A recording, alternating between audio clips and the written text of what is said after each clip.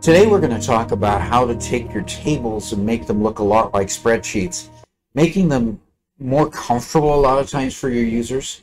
Because there are many times when you're presenting data in your database and you don't necessarily want to wrap your data into a datasheet form, but you'd rather just present the table as a datasheet. Well, there are some formatting options that allow you to pretty it up, make it look good, so that it looks like you put some effort into putting it forth, but you didn't need the overhead of a form, so you just formatted the table. So let's look at that table formatting. So we have a products table here. You know, it's kind of nondescript. It looks a lot like a spreadsheet. You see the titles up there. You see the grid lines that are showing in very light gray, typical for what you'd see when you opened up a spreadsheet and it was just in its native format. But a lot of times you want to make it look a little bit better. So up here in your text formatting box, this down arrow here allows you to manage grid lines. You can turn them off here. If I turned them off here, you'd notice that I just get a blank white slate behind the data. If I click on here again, I can turn them back on. I can also change the color if I want. Here it is the grid line color. It's that light gray, or what appears to be light gray. It might be a light brown. But I can go over here and make it a dark gray, for example. And when I click OK, it gives me more dramatic grid lines. Okay. Now another thing that is easy to do with a spreadsheet is to alternate the background color. So let's say that I want to add some different background colors here, and I'm going to then choose a lighter one here so that I have these alternating colors row by row. It just allows your user to see a little bit better as they read across the row. So I've changed my grid lines. They look a little more dramatic. I've got my coloring in there. Now what I want to do is I want to, instead of showing you how grid lines differentiate your different cells, what if I was to do a raised platform here? Now notice, for some reason, this first color always changes on me, but I'm going to change it back to the colors that I had before. And now with raised, I don't have a choice of the color because the divot or the dip between each of the rows determines the gradient color in between each of the columns and rows. So when I click OK here, it gives you a little bit more of a three-dimensional sort of look, and that can look pretty nice. Now, that's what you can do in order to make your data structures look a little bit better.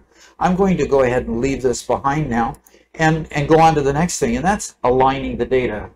Like, for example, I have card number here, and even though it's a text field, it's left aligned by nature. They're mostly numbers, so I want them to actually be right aligned. So I can go up here just to my text formatting box here and right align it.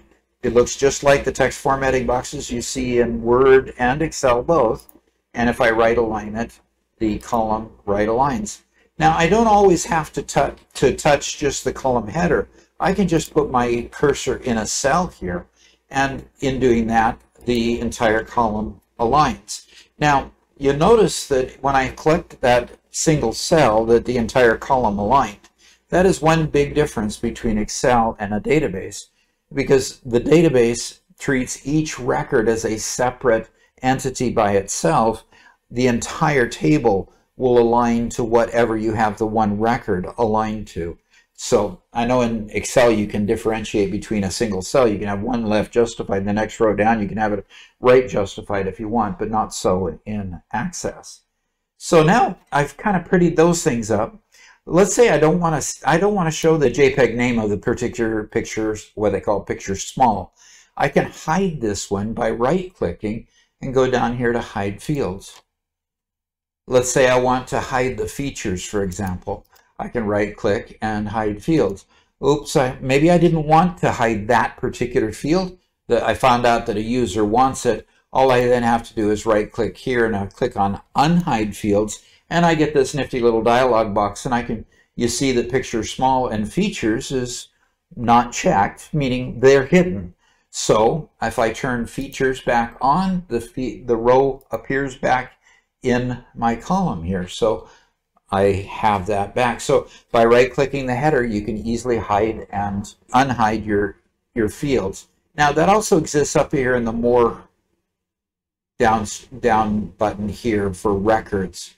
So you can hide fields and unhide fields down here. But what I want to show you here is freeze fields.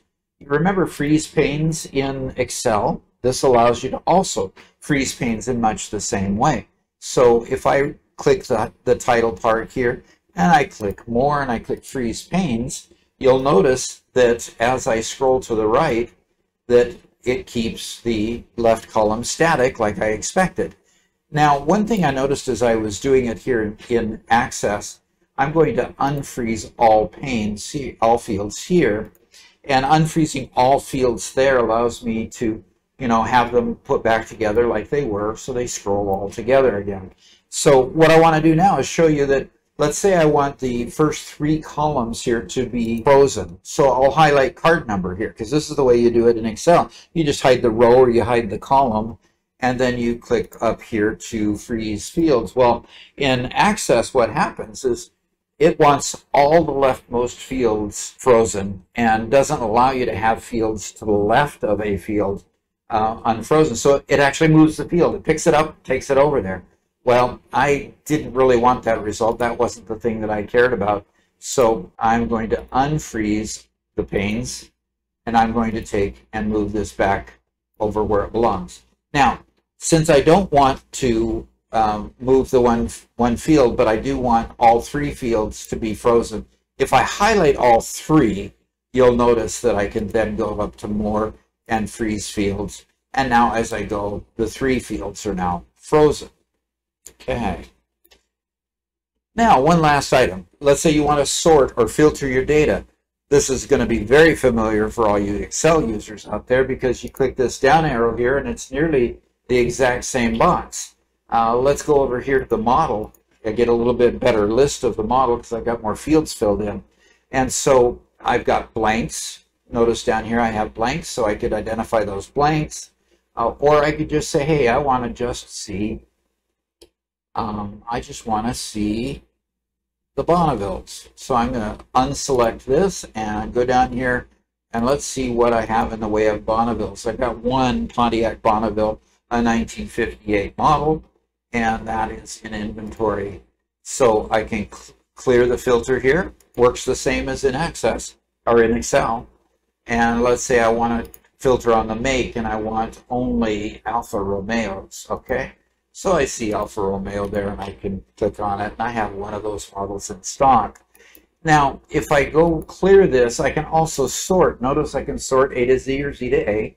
So I can sort if it's numerical, going from 1 to infinity, or from infinity back to 1, whatever numbers are in there, or I can sort A to Z or Z to A, either one, just like you do in a spreadsheet. Now, when you exit the database, the table here, when you exit the table, it asks you want to save the changes to the design. If I say yes, those changes are saved, and when I call it up either through a menu that I produce for a user, or if I double click on it, it'll keep the information there just like I had it before. So hope you've enjoyed this video. Please subscribe to the channel so that I can keep growing and provide more content for everyone here. I hope to see you again later. Thanks.